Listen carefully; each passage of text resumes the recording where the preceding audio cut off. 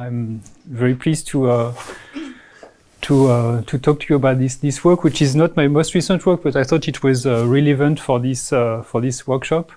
So it's about sequential prediction, and maybe the first question I would like to ask is anybody who is familiar here with sequential prediction and expert settings? With expert advice. So a lot of people already. So because, okay, since I was not sure exactly what was the audience, there is a part at the beginning where I do a recap of very known things. So I hope not to bore you too much.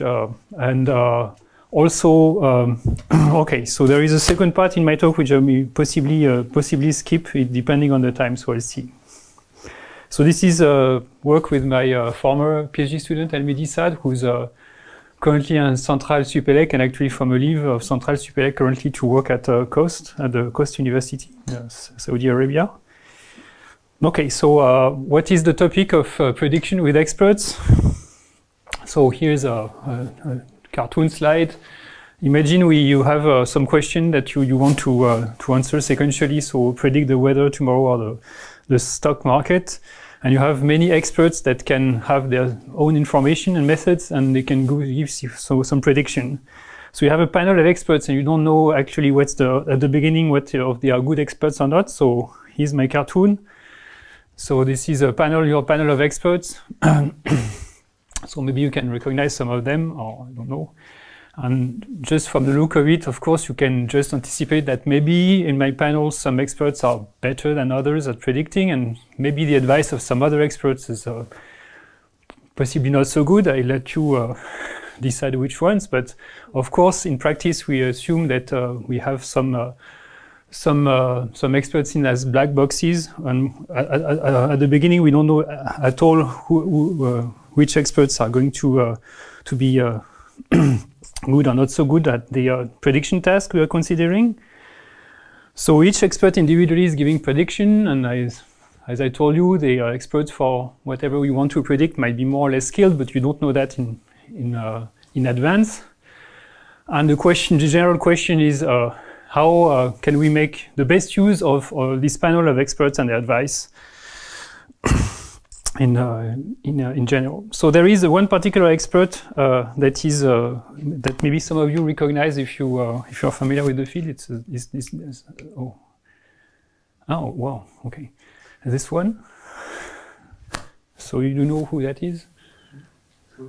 Yeah, so that's Vladimir Vovk, and I like his work a lot because of many foundations in probability, but also in sequential prediction and conformal inference, all topics that he invented 25 years ago, and that find a tremendous amount of applications and interest nowadays. And what I like about his approach to questioning is to find rigorous mathematical questions about interaction with black boxes, which I think is extremely relevant now that you have extremely complex systems that do prediction, and sometimes you say, oh yeah, they work, but you have no idea exactly what they are doing. So if you just infer, you consider some of these models, train neural networks, whatever, with different parameters, and you want to make the best use of what they're doing without knowing what's inside. How you do that? And I think it's a very important question nowadays. So, okay, so in my setting, you want to predict a target value y. We'll assume that it's real valued. And we have this panel, expert predictions. It's a vector f with k elements, which will be observed repeatedly. And I said it can be different settings where you can really try to predict something in practice. To predict a time series also, it can be dependent in time, and also the experts can be actually statistical models or very complicated models that people have put a lot of know-how into, but you don't know what it is. So the goal is, okay, so I will go towards the, review the basics, and of course it's a huge literature since the last 25 years, so I will only look at the basic and try to say what is my goal here. But here the most basic goal is to try to do as well as the best expert. And this is what you call the, so okay, I will introduce that. So we measure the quality of a single prediction of one expert or one prediction anyway through a loss function. So typically I will consider the squared loss, simplest one, but it can be extended to other losses. So think of L-Fy as f minus y squared. And you will have sometimes partial access to what I call a training sequence, ft, yt. Ft here is the whole, well, is in principle the whole sequence of prediction of the experts. But I will have later only partial access to that. And so Lkt will be the loss of prediction of expert k at time t. And my goal, the way I will use the experts is to combine them by aggregation, which means by convex combination. So as a user, I will try to find a convex combination of weights in the k-1 dimensional complex of these expert prediction and hope that it will do a good prediction. So obviously, if I just concentrate on trusting one expert, it will just have weight 1 and 0 otherwise, but I can do more complicated things. And the goal is to adapt my weights to the observations. You can also see the weights as a probability distribution, and in this case, you can see that as an average of drawing an expert at random according to these weights, and also as the question what happens if I effectively draw an expert at random and just follow this advice instead of doing the convex combination.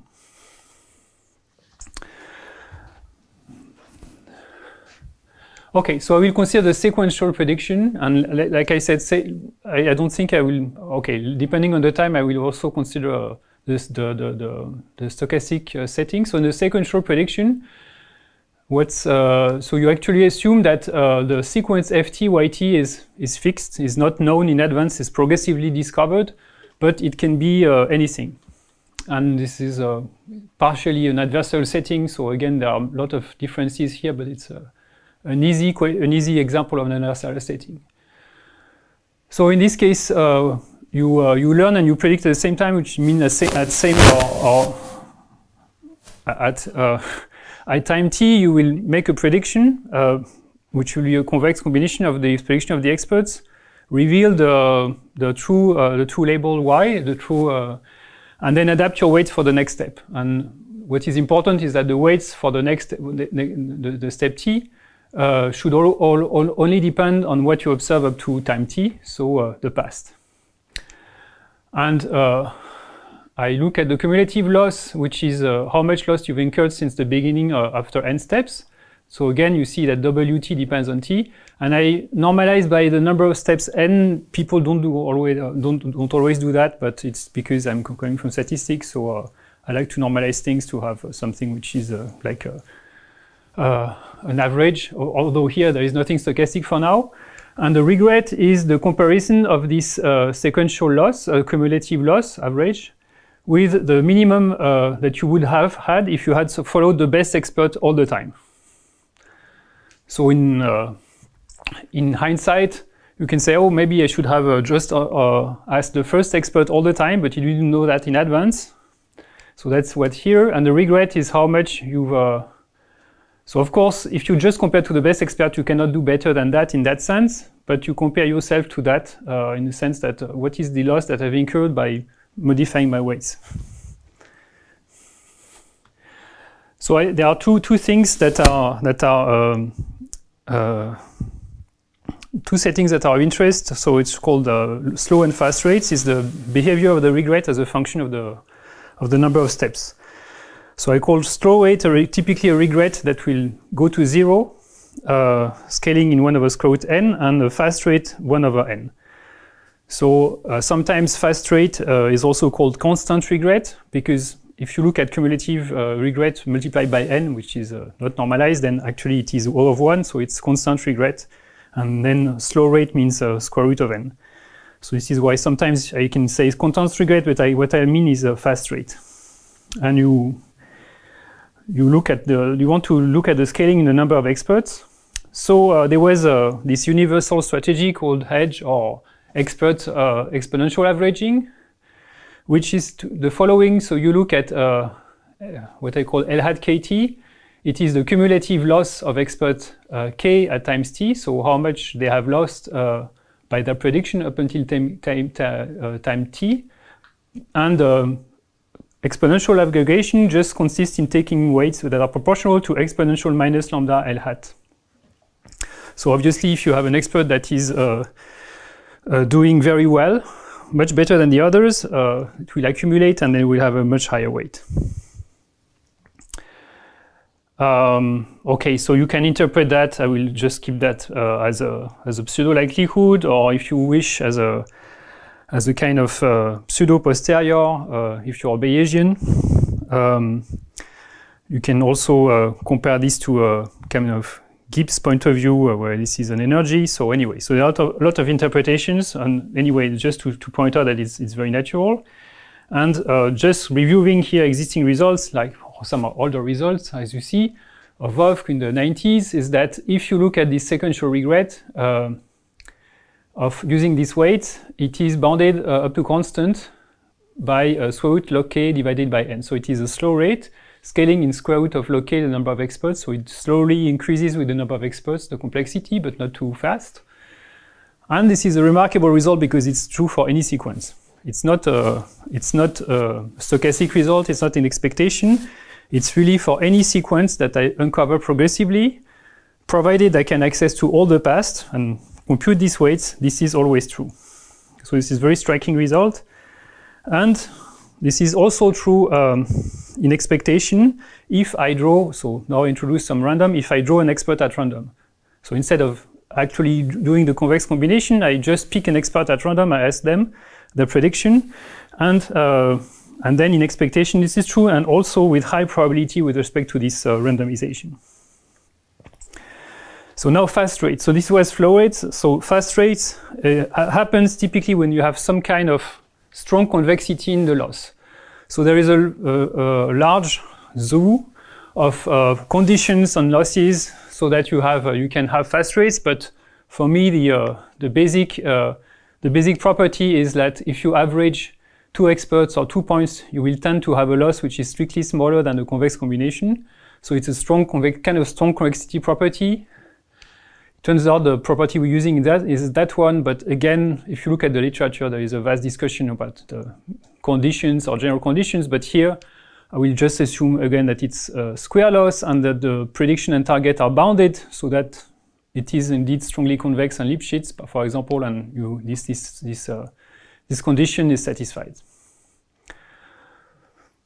So when you have such conditions, so let's think of the BSL, so bounded square loss, for just to simplify, then you have fast rate. So before I suggest for this exponential averaging, I had lambda, which is proportional to square root of log 1 over n. That was for the for slow rate. If you have this strong convexity property or this more general property, then you have a more aggressive strategy, lambda equals 1, which means we'll concentrate more quickly to the experts that are doing well. And in that case, and it's not true if your loss is general, you can have a regret scaling in log k over n. So as I said, it is called sometimes constant regret. So constant in n, when we multiply by n, you just add up the losses. Or in terms of average regret, is 1 over n in the number of steps. Okay, so it seems that we are done here, but okay, here there is a slight problem, is that this is not true for the randomized version. So if you pick an expert at random, it will not hold. And intuitively this is clear because I said it has to do with strong convexity. So if I pick an expert at random and just look at the average loss, obviously I will have a linear combination and I will lose this strong convexity effect. So somehow it is to be expected that like if I just pick one expert at random according to the weights, this won't work. Okay, so now I come to the question that interests me, which is prediction with costly or limited expert advice, or frugality. So the idea is that if I have a large number of experts, so the scaling is in log case, so I might as well imagine that maybe I have millions of experts if n is large. But then in principle, to compute this strategy, I have to ask all of them to compute the weights and do the aggregation, do the complex combination. So the cost, the experts, asking an expert can have a cost. It can be really a monetary cost if you think of someone who wants to be paid for giving you their predictions. It can be a time cost if you have a machine or a model that you have to maybe to put some data through. So anyways, you have a lot of experts. If you have a lot of programs, that surely results in an additional cost. Okay. So here I also want to say that maybe there is a different cost between consulting an expert before the event happens for the prediction and asking them a posteriori about what was the prediction. Maybe you have more time, or maybe it's cheaper to ask in retrospect what was their prediction. So this, I will distinguish between experts you ask just after the fact, or in other words, in order to build your weights at the next step, an expert you use really to make your actual prediction. So this is an example, a simple example of frugal learning, in the sense that you want to minimize resources and look at the resources that you need to reach a certain goal. So here the resource is the number of experts you ask, and in some sense, so you can think of the elementary, in this setting, the elementary unit is actually one query to one expert. So I will call that Q later and say, okay, I want to look at bounds that ideally would only depend on the number of queries I have. Okay, this is exactly what is, okay, sorry. So this is a little bit more precise, but so what I will looking at is that for the prediction, I will ask in general to be able to ask only P experts among my panel to do my prediction, so I cannot have any based on any weights on this strategy. And then for the observation, which means for the knowing in retrospect which were the predictions of my experts, I will ask up to M observations at each round. So in general, what is important is M, or generally you will have M which is larger than P. So the number of queries that you ask during N rounds of this game is M times N. Also, I have a little slide about some comparison to bandits, which is something that some of you might also be familiar with. So in bandits, it's another kind of sequential games where you have a certain number of arms, which are slot machines, and you decide which slot machine you ask. You pull each term, and you have a gain at each term. So it's different in the sense that for the bandit, you only have to choose one machine. So it would be the case where you can only choose one expert. And you don't have a prediction really, it's already included in the reward. So the reward is the analogous with a minus sign maybe of my loss.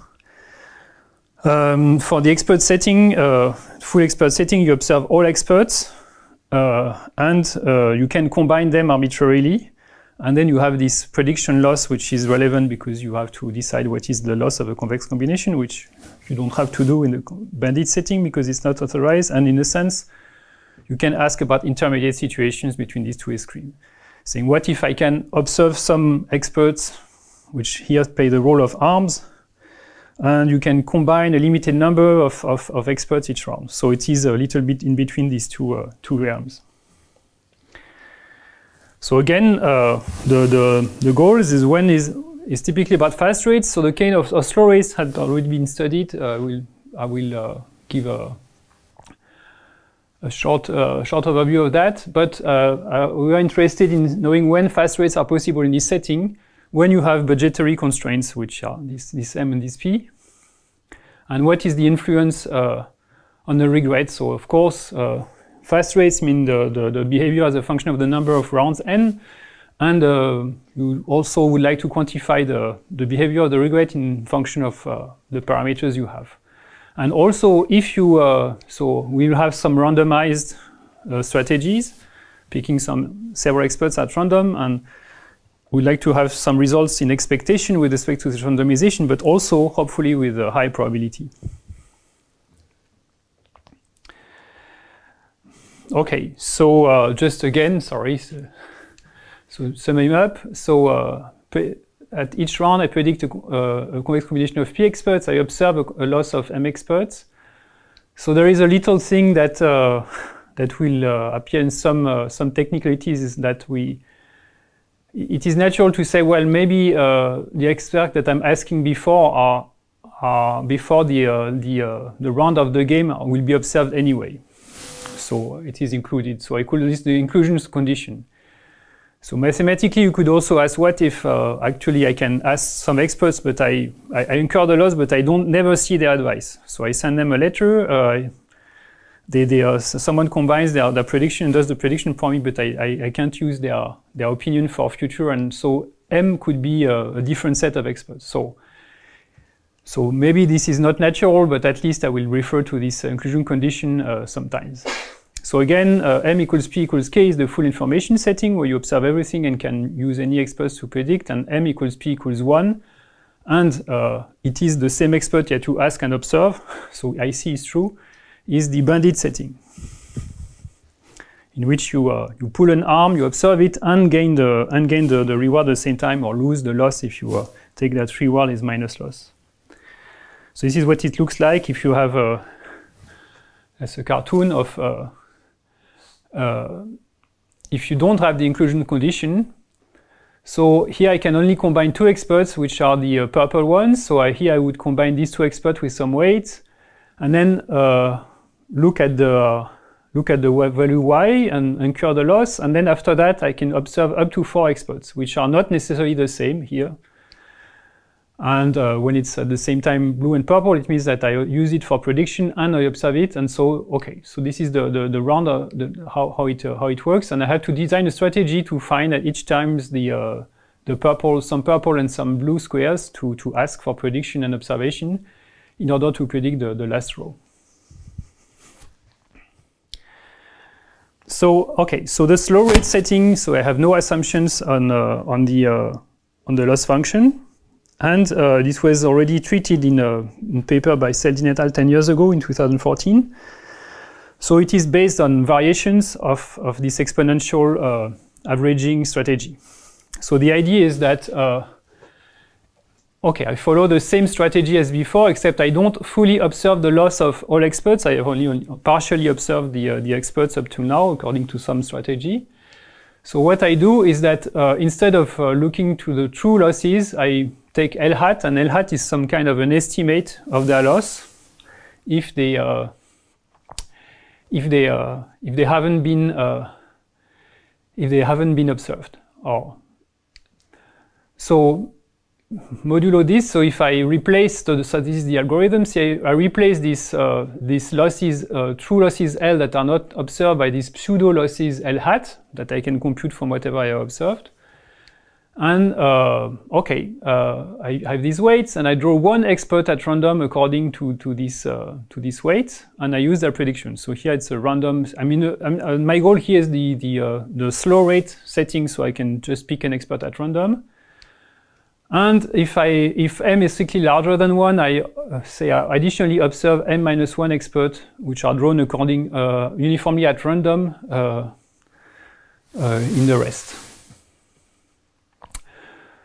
So the formula for the loss for L hat is this one. So if it's actually not, so OT is the set of observed experts, including the one you have used for prediction.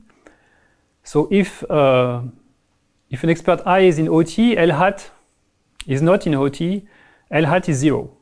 And otherwise, it is this factor time its loss. What is this? It is nothing else than a kind of importance sampling. So since you know that you have a certain probability of not observing it, when you observe it, you upweight their loss so that in average of observing or non-observing, it will be. So it is an unbiased estimate of L. and it is always observable. Okay, very well. And it depends. So okay, so this is a reasonably sensible strategy, and they have proved, these authors, that provided you have the lambda, which is your inverse temperature parameter in the exponential weights, proportional to 1 over square root of n, like in the previous setting, the one full observation, but you multiply it by square root of m, then you have this this inequality on the regret, and this is, since I draw at random, this must be in expectation, but it's also with high probability. So okay, what has changed is still a slow rate, 1 over, in the number of rounds, 1 over square root n, and now I have 1 over, so if I look at this, instead of the number of rounds, I have actually the number of queries, n times n. So it is decreasing not in the number of rounds, but in the number of queries and total queries. I can interpret it that way. But okay, so that's nice, because I have less information, so it's slower by a factor k. But otherwise, I recover also the full information setting, and okay, so I have reasonable pictures. So now we have this picture. It's so P and M. So again, P equals M equals 1 is the bandit setting, which is well established. So here the optimal regret scale as square root k over n. If I have P equals 1 and M, okay, and M equals k is the full information setting, in which I can only ask one expert, but I say that's okay because I can grow it at random. And in the case where I can also only observe M expert per round, less than k, then I have these two bounds, which appeared in this work of Seldin that I mentioned. So there is a small gap between upper and lower bound. It's often the case that you have a logarithmic difference between upper and lower bounds. Okay, if you are experts of the field, you know, in the bandit setting, there was some work of Onibert and Bubeck in the 2010 that actually in the bandit setting closed the gap. But here I will not talk about that gap at all. I will say, okay, there is upper lower bounds up to some gap possibly. Okay, so this was the slow rate setting for P equals 1 because you only have one expert. If you can combine all experts, not at random, you can combine them with weights and you observe everything. So it's P equals M equals K. For information setting, this is VOFK. And this is, as I mentioned, fast rate log K over N. And so this is the realm we want to explore. What here in this intermediate case, can we still achieve fast rates or not? As you see, if you have P equals 1, it's not surprising, but you cannot achieve fast rate.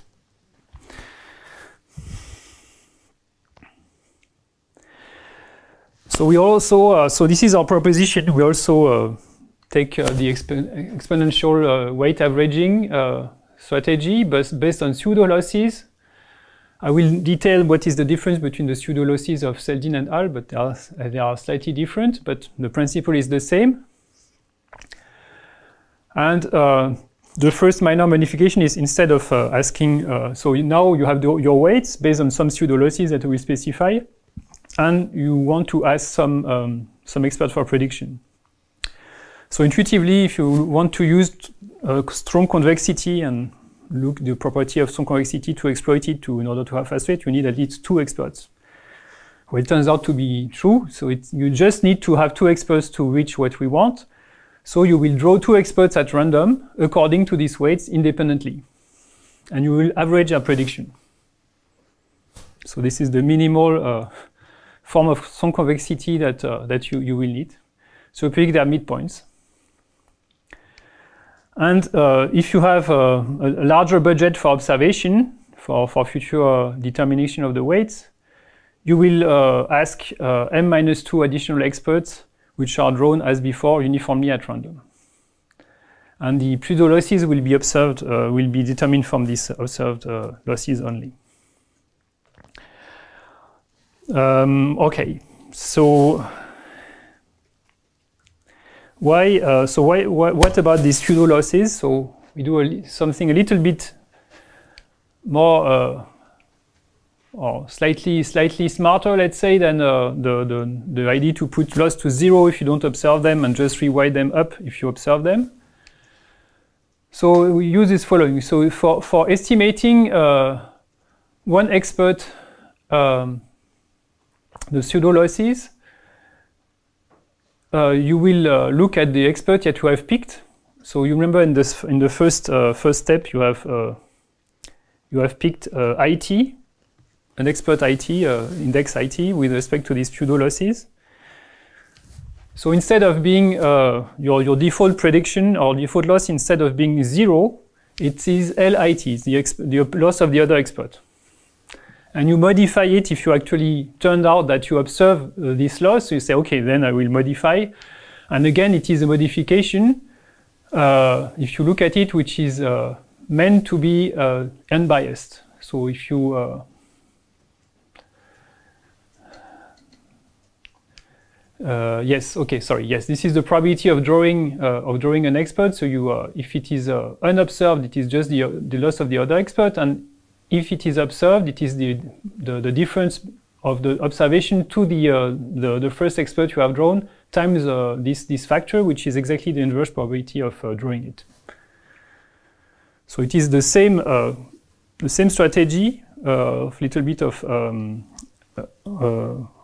importance sampling, except now you center, instead of centering in 0, or you center in the first expert you have actually observed.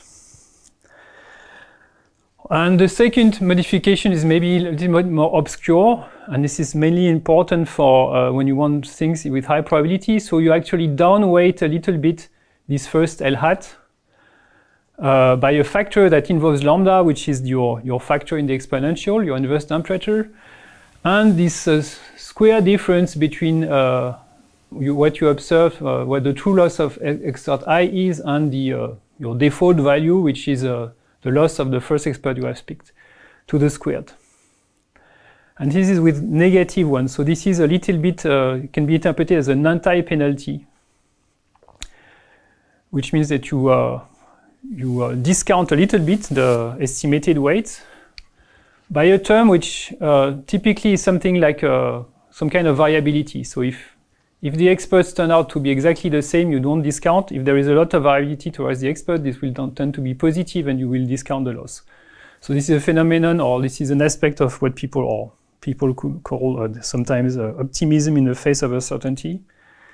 So if you have a lot of uncertainty, sometimes in this case, it's you take a little bit an optimistic weight that maybe if you have heard about estimating the loss, maybe it's maybe the loss could be a little bit lower than that. Okay, so and this has to do with variance control. So maybe let me just tell our results. So the results is that you have, if you apply these strategies. So here I will take m greater than 3. I will comment on this later. So, and p, as I said, equals 2. So we could have here, there is no difference if you take p larger than 2 and p equals 2, because you say 2 experts are sufficient to predict. Then with a choice of lambda, which is of order m of k, which is similar to the one you had in the full information and fast rate setting, except it's multiplied by m. The expected regret, so it's expected because we have this randomization, this internal randomization of my algorithm, picking the experts at random, is proportional to k divided 1 over n, k log k divided by m. So it is a fast rate in the number of rounds. Again, constant regret if you prefer to scale by n. And this can be written this way in the number of queries. And maybe mathematically the most interesting result is that one, the second one, which is to say that, so the first one you use just the pseudo losses L hat with this smart centering. And the second one you use also this slight discounting. And this is relevant to have results with high probability. So this is interesting to know that with high probability, with probability 1 minus delta, you have essentially the same qualitatively the same bound as in expectation, with a log inverse probability coming in. And okay, this is kind of, I think, interesting because well, usually expectation can hide some larger deviations, and this sometimes it had been shown some, not this setting but other settings, that if you look at results in expectation for some strategies, they don't translate into results in deviation. Sometimes you can show that you can exhibit some examples which more with random data, where you have expected regret is 1 over n, so full information, but the deviations are at least, or with positive probability, at least a 1 over order 1 over square root n. This is work of Odibea in the 2010s also. So anyway, so this is I think remarkable, and the okay, so the key to obtain, in a nutshell, to obtain fast rates in this case is to have a second order control, so involving a kind of variance term. So in expectation, it's some based on some calculation of the expectation and modifying the usual proof in a way that that is a little bit more precise. So it is not very long, and in high probability, then you need to be it's more technical, and you need to use martingale inequalities to control precisely the deviation of a martingales and use second order. So if you know the bounded difference inequality, it's not sufficient. You have to have a second order Bernstein types and valid for all time. So it gets more technical. You have a lot of terms, and it's a little bit of a small miracle that if you do the discount, then it cancels variance term, and you cancel all the terms that you don't want, and it gives you what you want. So anyway, so I won't tell more right now, but let's say that that is the one which I think is mathematically the most interesting. So let's come back to this consideration about algorithmic complexity, which I think is not very difficult but interesting. You could ask, okay, so if you can ask if your goal or your cost is actually kind of storage or computation cost is very okay, nice. You don't have to ask all experts, but at least if you have to update all the weights for your million of experts, it's little big O of 1 million for each step to update all the weights and normalize them. And in fact, it's not the case, because you use actually for the weights, we use exponential weight normalization. So we could actually at each time step take all the pseudo losses and shift them all by the same quantity. And when we normalize, this will go away. So this means that actually we can remove this first one. We can, if I remove this first term, of course it's maybe less intuitive why it's not an unbiased estimate. But if I put this in the exponential weights, it will be the same, because this will be result in a factor that is everywhere there. So instead, I have to just to store this difference L tilde minus L, my reference one, and then it can be written this way. And I see that the advantage is that if I don't observe it, so for observe that I don't observe, then this difference is 0. So if I just store the L Czech, my update, I only have to update the observed that the experts that I observe. So if I observe M experts, I will only have to update M of this quantity. So the algorithmic complexity is not O of k, the number of big O of k, the number of experts, but big O of M, the number of observed experts. So you only to update these pseudo losses for observed experts. And then if you look at what the cost is for normalizing and drawing an expert at random according to the normalized weights, then you can, if you're a little bit clever about the storage of the weights, for example, by a tree, you can say that drawing at random So updating the weights and drawing at random one expert according to this exponential race only takes big O of m log k. So it's nice because the computational complexity also scales with the number of your budget. And finally, so what time is it? Okay, yes. Okay, so then I'm fine. And to conclude, so what is interesting is also to have lower bounds and to say, oh, again, up to logarithmic factor, it's still a gap here. So, and the lower bounds kind of match the upper bound here up to these log factors. So again, for this case of, so everything is true here for the loss, which is the squared loss still. So if either p equals 1 or m equals 1, you cannot hope to have a better, to have a fast decay in the number of queries or in the number of rounds. So as I mentioned, if you only pick one expert to predict, it is intuitively clear that you lose the strong convexity, and so you cannot do better than fast rate. At least it is the intuition, and it was known, the kind of bound was known before, that if you just pick one expert each time, then the best you can hope in general in 1 over square root of n.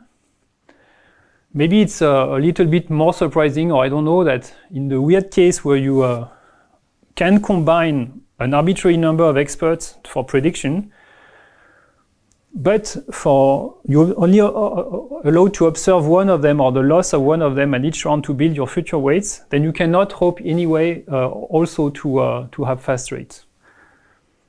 So we need really to assert at least 2 experts. It has to do with this variance thing, to compare them. You have to compare the experts at the same round somehow. So this is maybe a little bit more surprising that for m equals 1 also this is true. And as soon as m and p are larger than 2, then you have a lower bound which is smaller, but it corresponds to this fast rate, which is matched for m equals greater than 3 for us. So there's a little bit of, so I didn't mention here the inclusion condition. It is, but maybe it's the next, yeah. So this is how we complete the table I was telling about in the beginning. So this is the new region that I was interested in. So if m equals 1, my lower bound is square root k over q. It is the slow rate, and the upper bound is square root of k over q. This is not new, the upper bound, but the lower bound is new for m equals 1. So this is this kind of weird situation, but it's still interesting mathematically to say that. So if I have m larger than 2 and q is larger than 2, then I have this fast rate. Okay, so I have a lower bound of k divided by q, number of experts divided by total number of queries, which is, I recall you, m times n. And here, so I didn't enter into the details, but we have so there is a slightly annoying situation, or maybe it's an interesting situation actually, where m equals p equals 2, and you have the inclusion condition. So it means that according to my strategy, I have to pick 2 experts at random, and then I don't have any budget left to ask anybody else. So I can explore at random the experts. So this is like a kind of bandit setting. I call this the bi-bandit setting because you can pull 2 arms or 2 experts and you average them and you can not do something else. So in this case, we have actually a slightly modified strategy that I didn't want to describe, but in this case, you have unfortunately, we still have an extra factor k. Okay, so if you don't have the inclusion condition, then it's okay. You can just ask 2 experts and then observe two experts at random. So that you can completely disconnect the prediction and the observation. So that's fine, and you have the bound. So anyway, so if you're interested in a mathematical conundrum, you can ask, can we actually close the factor k in this bi-bandit case? Well, so anyway, and so this was m. Okay, so m greater than 3 is is the general setting. So here it's just a particular case of m equals 2 where you have a distinction between with this IC condition. Otherwise, it doesn't really matter because you can always observe at least one more expert that you haven't used for prediction. So it's okay. So yeah. So in conclusion, I think it's an interesting scenario for frugal learning.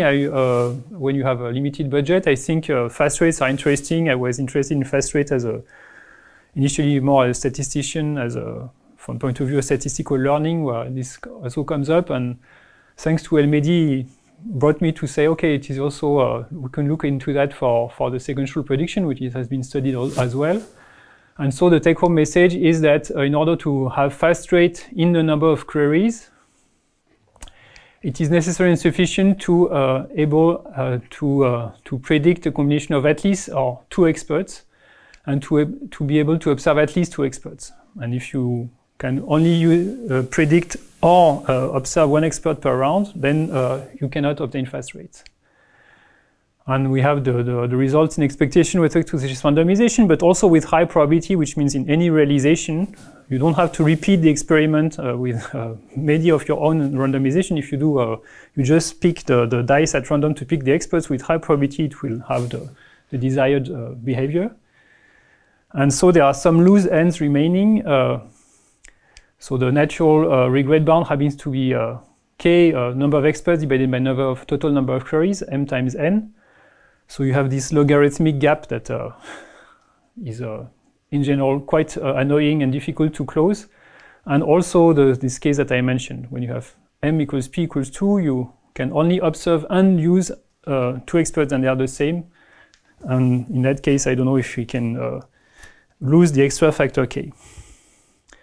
Okay, so then I just finished here. So I wanted to possibly talk about another setting, but I think it's good to end here. And I thank you. And just to mention, this is a paper in the conference HAL from 2 years ago. So thank you.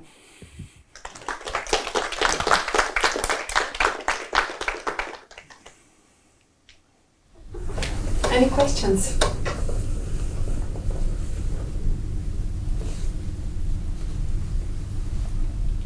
No questions. Yes. In your setup, the experts are not necessarily models, but they can be anything. But did you consider the case where you have, for instance, several models and you are updating them? Or this is another setup? Yes, I know what you mean. Well, it's a good question. So if you are in a stochastic setting, the setting which I didn't cover, you assume that each expert has a fixed distribution, or the joint distribution of the expert is fixed, and repeated ID. So then there is no update, or to include some update of the models, you'd have to do something else. In the sequential prediction, because it's a fixed sequence, yeah, you can have updating as you want. I mean, you still compare to the best. So what this doesn't cover is like switching of experts, saying, oh, maybe for the first 100 days, expert number 1 was better, but after a while, in particular, if I train my model, it turns out the second model was better. On the long time, you will do as well as the best overall. So if expert 2 was very bad at the beginning, but became significantly better, you will do as well as that. It can be for this reason, because it's just for sequential fixed sequence, it can be non-stationary, or it can be random data non-stationary updated, but yeah. So I know, this is answering your question? Or? Because that's related to mixture of experts and model, like the losses that you can use, for instance, if you have about that. Yes. For instance, for training language models, or if you had about recently, like. Yeah, so they use, sorry. They use like mixture of experts. Yeah, so as I said, so mixture of experts, yeah, so apparently a lot of you are familiar with it, but so to repeat, it's like you can have very complex models that maybe are trained according to the time, and you can ask also more complex questions, but the beauty of it for me is really to say, when I speak with experts of random networks and say, oh, I put this and that and put this latest thing, I say, okay, so I can assure you that the mixture will have this basic property, so it's a good idea. And And I think it is, okay, so I didn't know it was used for large language models, but I know it is used for, I don't know, like electricity prediction, consumption. So they have, in R&D, they have their in-house models, so they have different models to predict, and maybe you could come up with a different method, and they want to use it, but they are not too confident, so you can always put a mixture of experts, and generally it has good results, from what I hear. Maybe not this very basic version, but at least, yes. Yes. And can you integrate like contextual information? Yeah, okay, so yeah, so that's a good question. So I don't know. So contextual information means that you have so you mean the choice of the weights depending on contextual information, right? Because so each expert could use some external information that they have. But here the question is more about depending on the weight or on the contextual information, you can adapt your weights. So yeah, so I don't know. In particular, I think the question of fast rates becomes a little bit more complicated because you combine. Well, okay. So I don't want to enter too much into it, but it's a good question, and I'm not sure I can answer it directly. Also, the question is the question is the regret with respect to what? Yes, that was my other question. Like, if you integrate contextual information, does the notion of regret change? Or like? Well, typically, if you have some contextual information, I guess you would have to compare against, for example, a weight which is I don't know, a linear combination, or which are linear combinations of your contextual information given as a vector. So you compete against a larger class of. And typically in this case, in this kind of case, I mean, very roughly, I think if you have contextual information of dimension D, so then your set of possible predictors becomes actually the weights or the combination of experts depending on X, if you are only linear combination. So instead of having log K, if you want to have fast rates, you would have, I think, D. Okay, I'm not sure. So D over N, and whether or not you can keep it logarithmic. So sometimes you can keep it logarithmic for the slow rates. So the question of fast rates is more difficult. Okay, so sorry, I'm very imprecise because I'm not exactly sure about the right answer, but.